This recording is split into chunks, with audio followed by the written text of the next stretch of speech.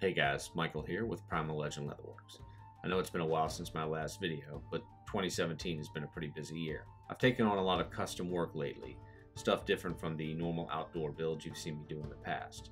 Recently, I was commissioned to build a custom dice tray for people who play role-playing games like Warhammer and D&D. I posted a few pictures online of what I was building, and the reception's been pretty well, so I decided to take a few minutes and make a video and show you guys what I've got. I wanted something that was going to look good and then be able to handle normal wear and tear and dice use. I decided to go with a foam core for the body, use chipboard for the bottom, and then this rubber pad that helped make it slip proof. Optionally, I was able to use a small leather pad for those people who are willing to spring for the extra cost. As far as the artwork goes, you can do whatever you want. The sky's the limit.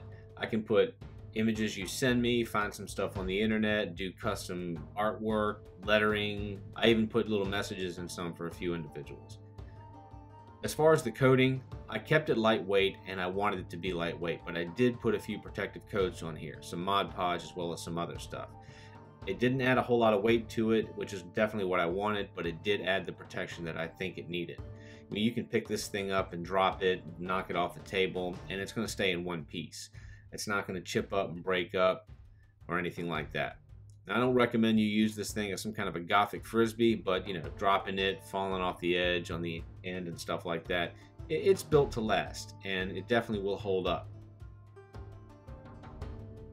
After dropping it right here, there's not any chips or any cracks, nothing's popped off or flaked off. It's still held together and it's still in one piece. It's a great little tray. It looks good on the table. People like to use it, and I've got nothing but praise and positive feedback since I've been producing these things. I thought I'd take a second to show you guys what I've got. Take a look at it yourself, see if it's something that you're interested in. You guys know how to get a hold of me. You can pop over to the website, shoot me an email, leave me a comment down below.